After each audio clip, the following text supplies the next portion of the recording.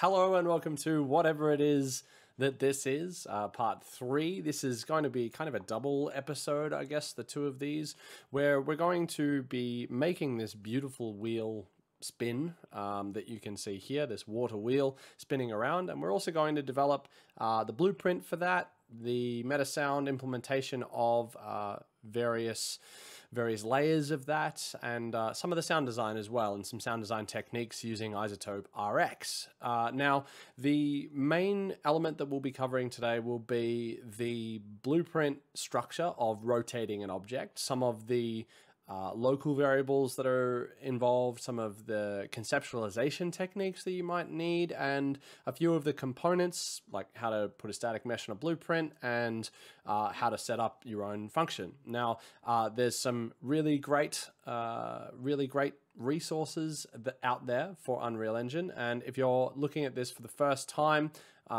this is one of the ones we can use for audio itself. Into Unreal Engine now. I've made a basic Metasound patch called Rotation, but don't worry about that too much right now. I'm going to make another blueprint class, which is based on an actor, because we're going to place it in the world, and I'm just going to call it Rotator Component for now. Inside that, if we move across to the components and we want to add a static mesh, this is the geometry that we'll want to hook up, and if we look across to the static mesh side, we can connect up our water wheel. Moving across to the viewport, you should see your water wheel. It's a beautiful model from the Unreal Engine starter pack. So in the event graph, we're going to look at variables. There's a few components here that we'll need. One of them is obviously the sound that we're going to play, which is going to create an empty Metasound source slot for that. And then across from that, once we compile, you can see we can set up our sound to play with our rotation sound, which you don't need to worry about too much right now. We're not going to be playing that right in this tutorial. More variables we will need. We will need rotation speed so that you can change the speed of the component that's rotating, just so you can kind of tweak that the way that you'd like, which is just going to be a float variable. There's a few other ones that we'll need as well, in that we will also need the audio rotation value, which is how much in degrees the value's been rotated over time. Now, I like to preface things with audio or AU just to make sure that other programmers see that this is something that we're using. It is connected up to audio itself, although this will be a very audio-centric blueprint anyway. So after that, we're going to want to create a function, which I'm just going to call add rotation. And this function is going to be handling the movement and the calculations of the variables. So we do need an input, which will be the delta seconds of this. And across from that, we will also want to make sure that the delta seconds can be tied in from the event tick. Now, if I click and drag out rotation speed, I'll get this little pop up that says get or set. And you can kind of modify this by holding down Control for gets or Alt for sets, just so you can kind of skip that window. I'm going to multiply the delta seconds by the rotation speed to set up one of my local variables that I'll be using, which is just a variable that only happens inside the function. Here we're going to have the added rotation value that we will be calculating and using later on to rotate the actual object in itself. Now, this gives us a degree of modularity when we connect this up, in that we can change the rotation speed and reuse the rotation value later on in the function, as opposed to not making a variable out of it. So this is the first part of our collective blueprint that's going to handle quite a bit of logic.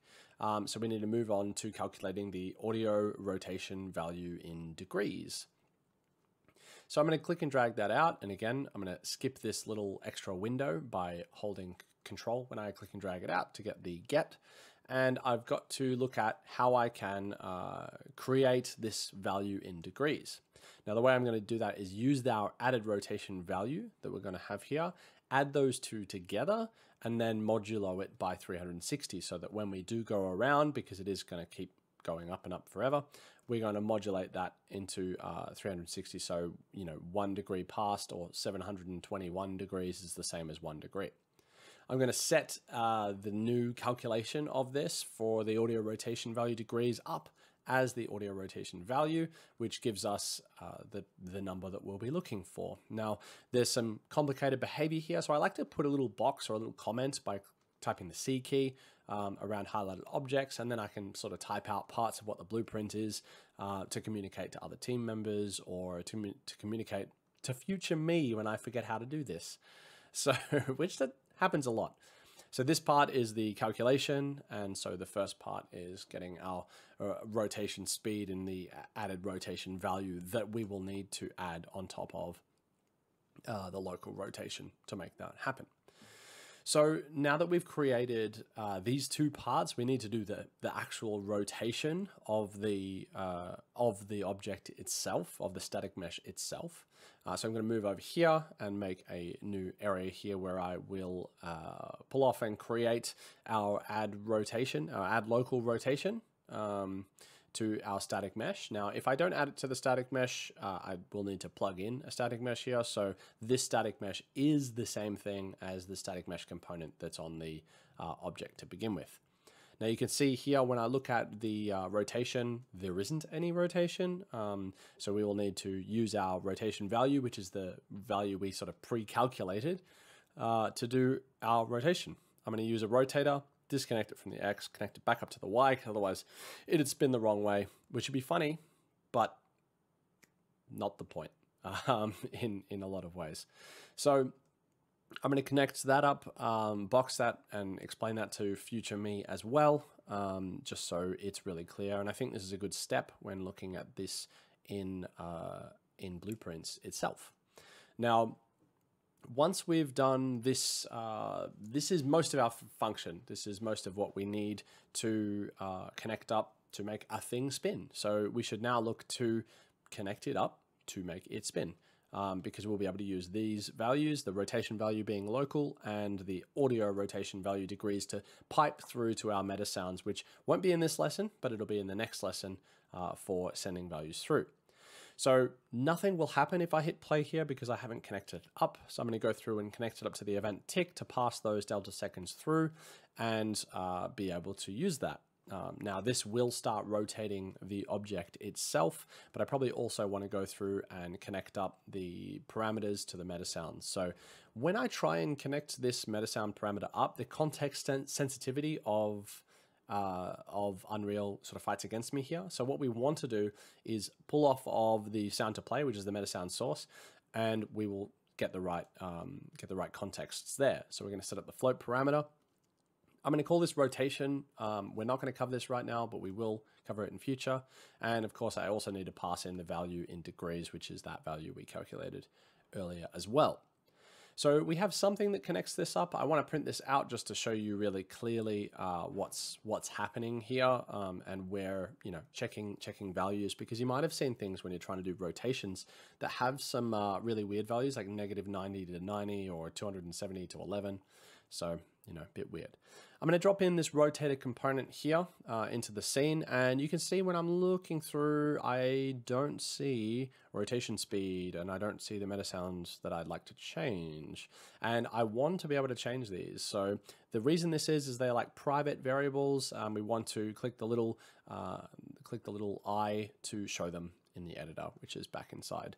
So you can see now that I've done that, I've set my rotation speed to 10 just as a starting point and hit play, and I get hello written a lot of times, which is a thing, but not what we're looking for. The reason there is I've hooked up the value to duration instead of the string.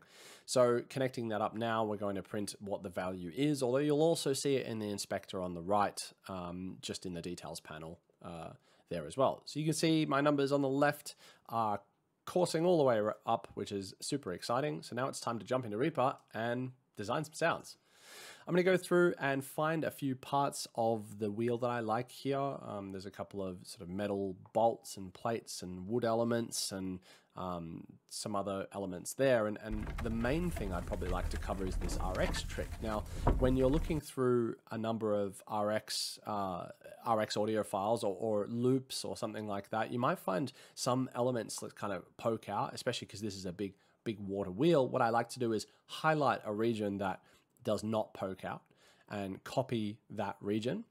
And then when I've got that region, I can kind of right click on another region and paste to selection. And what that will do is just kind of smush the spectral sort of copy paste over the top, and I can get rid of some of these pokey sort of elements that will give away that it's a loop, and it's a way we can get a little bit of mileage out of our loops.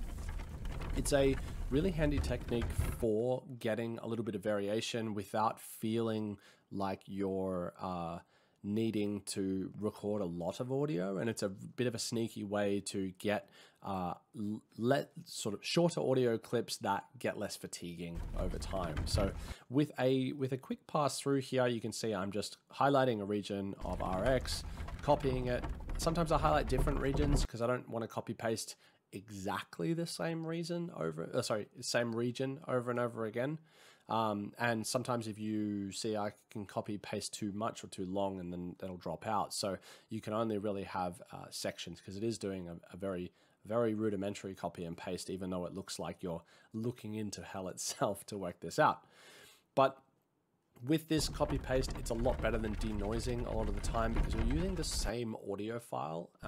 So I'm going to go through and do this for a couple of loops. There's quite a few sections here. So there's the cogs inside the house.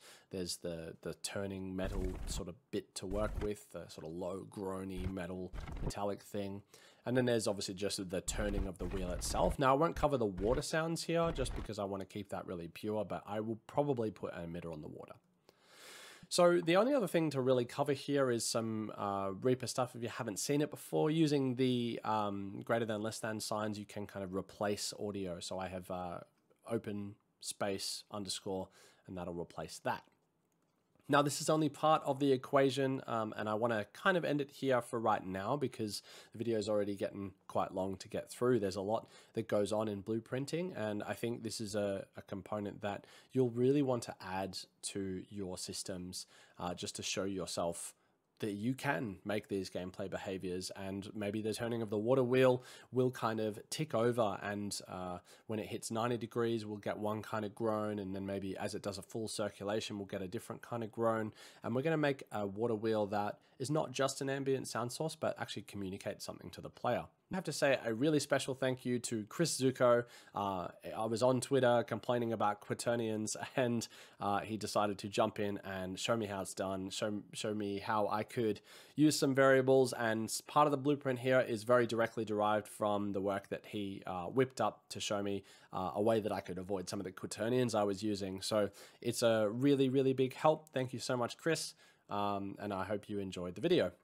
You can catch up with me at DWeaverAudio on Twitter, or you can catch up in the comments below. Obviously like and subscribe to the video. I've been really happy to see people responding really well to these. I will aim to get the next part of this, which is using some of the sound design we've created and some of the calculations for the rotations, going into Metasounds and doing a kind of a longer video on that. But I just had too many ideas that I wanted to cover that wouldn't really fit in one single video.